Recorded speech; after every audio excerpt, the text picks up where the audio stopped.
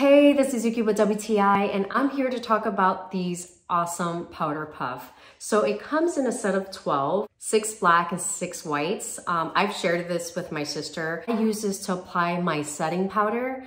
I love it because it's so soft and so comfortable on the skin.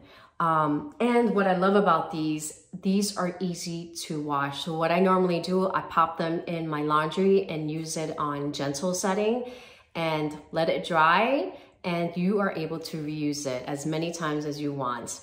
I'm gonna show you, I didn't apply setting powder here. I have a little bit of my setting powder, and what I do, I try to even it out, and then I just lightly pat it under my eye, and it starts to set my concealer. So as you see here, and then here, I do the same thing.